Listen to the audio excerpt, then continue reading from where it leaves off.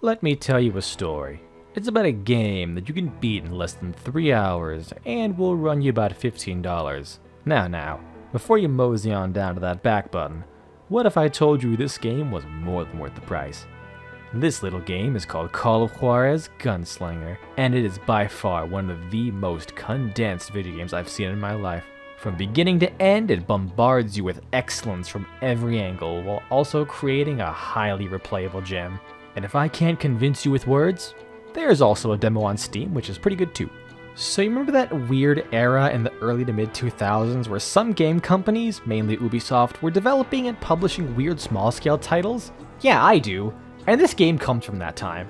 On launch, it was a game from a AAA studio that cost around $15 and was initially met with some skepticism. The initial trailer didn't look great, and the Call of Juarez series was still recovering from a mediocre game that came out not too long ago called Call of Juarez: The Cartel. Admittedly, those complaints were not unfounded, as it is the same developer, Techland, and this game does indeed look kinda off.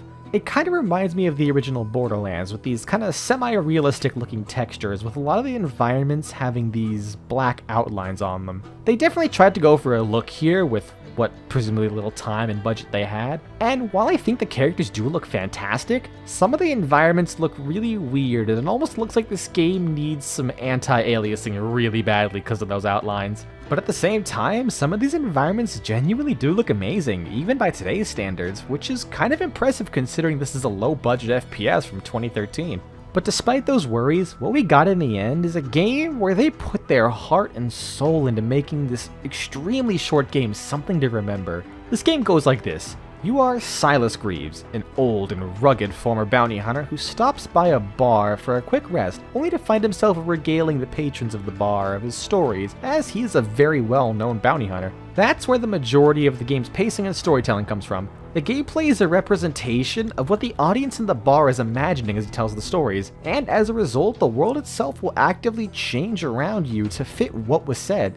The changes can range from you being in an enclosed area and Silas saying, "And out of the corner of my eye, I spotted an exit." And suddenly some rocks will shift out of the way to reveal a new tunnel, or it could be complete sections of the level that Silas was thinking about out loud, but didn't actually happen, so it rewinds it, and then you play out the level how it was supposed to happen. What we the player know about Western history, what his audience knows about their history, and what Silas recalls from his decades-old memory, there's a fun amount of back and forth on whether what Silas is saying is even true. And thankfully, they don't just make the same gag over and over again. They regularly stay creative with how they represent the misinterpretations from the audience, Silas just mumbling to himself, or skipping over and exaggerating details. My favorite is this section where Silas goes to take a piss, and while everyone is arguing over whether they believe Silas or not, in-game, you're just on a train, and it's repeating the same 2 train cars over and over again until he comes back to continue the story. It's a really clever gag. The same thing goes for the levels you play in. While it would have just been easy to make linear level after linear level all the same, they all try something new from one another, either focused around some kind of set piece, a way the story is told, or going through vastly different environments. So the story Silas is telling follows his life on a decades-long journey for revenge against a bandit who did him wrong, and he ends up telling all sorts of stories that are tangentially connected over the years, as he slowly works his way closer and closer to his final confrontation. It even gets awfully introspective at times towards the end, with Silas slowly coming to terms with the decisions he's made on his life. One detail of this story I like is how you never see his face. They always obscure everything above his chin with his hat and some tricky camera angles.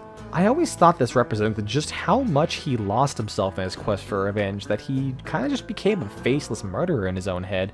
It really helps that the voice acting in this game is A++. They got some serious talent for this game, with the standout being the one you hear the most for Silas Greaves. This was voiced by the late John Cygan. Where in Kansas? Abilene. Why do you ask, Ben? No reason. Was Hardin as fast as Ringo? Ringo was fast, but John Wesley was as fast as the devil himself. Really, the only problem I have with the narration in this game is that there's actually too much of it. Not that it's a quantity over quality type deal, but because the game is actually fairly fast paced, so the characters sometimes end up narrating over combat, and you end up not being able to hear them very well. Saw Henry Plummer throw dynamite at me. And in the gates of the cemetery, I saw John Wesley Hardin, just like I remembered him. So overall, the way it was told and just how the story was in general was surprisingly engaging all the way through. And as for the gameplay itself now, it is an extremely linear arcade shooter. You have a revolver, one primary that's either a shotgun or rifle, and a constant stream of shooting galleries for you to fly through. You get a mechanic called concentration, which is just bullet time that highlights enemies, making them much easier and safer to take out. You get this by killing enemies and racking up points quickly with things like headshots. The only other mechanic is Sense Death, which allows you to dodge a fatal shot, setting you back to full HP and giving you a chance to escape before it recharges. So as you could tell, it's extremely simple, and that's its biggest strength. It's all tied together by a combo counter where every enemy you kill will add a multiplier, which affects the amount of points you get from killing enemies. You can also get more points from enemies by killing them in certain ways, like headshots, shooting them through cover, doing it over a long range, and you can do multiple of these at once to squeeze out some serious points from enemies. If you happen to be in a lull with nothing to kill, you can shoot various bits of the terrain to keep your combo going. Now, before you think this might not sound interesting, as you might not be into a score attack mindset, your score also dictates your XP. So by reaching higher score multipliers, you get a ton of XP and unlock some really fun perks much faster. So these perks come from one of 3 skill trees, and the names of these skill trees make it sound like it's something you should spec into if you want to use this specific type of weapon. But I would suggest taking a look at the perks on each tree before deciding where to put them, as many of the perks affect everything you do. Even if you want to primarily use revolvers, it would still be a very good idea to get the reload skill from the rifle tree, since you could just mash reload to jam bullets in faster, which stacks with the revolver reload speed skill. Or alternatively, just grab the concentration skills from the pistol tree and make building up and maintaining concentration so much easier for everything. Admittedly, without some of these skills, maintaining your combo can be very hard at the start. Not only that, it's not always readily apparent what you can shoot to get your combo back. Early on, you can shoot these pumpkins and chickens, which makes sense and it stands out, but in some levels, it's these random fence planks that you can shoot to keep your combo going. But once you get the combo duration skill and concentration skills, you can string your combo up so high that you just snowball from there and the game just gets silly fun. By the end, I was getting a full bar of concentration when my combo meter hit a multiple of 6, but during concentration, I gained 2 multiplier instead of 1 per kill, so every 3 kills I maxed my concentration, and when I had full concentration, I just held down the button to activate an auto-aiming headshot skill, which I could just keep going for as long as there was enemies there. So during drawn-out fights, you just never reload and murk everyone you see in an instant. Now, does it make the game insanely easy at this point, even on hard? Yes, it does. But also with this game's length, it acts as a really nice cherry on top as your story looms closer and closer to the end, and you see Silas's desperation to achieve his lifelong goal by this point.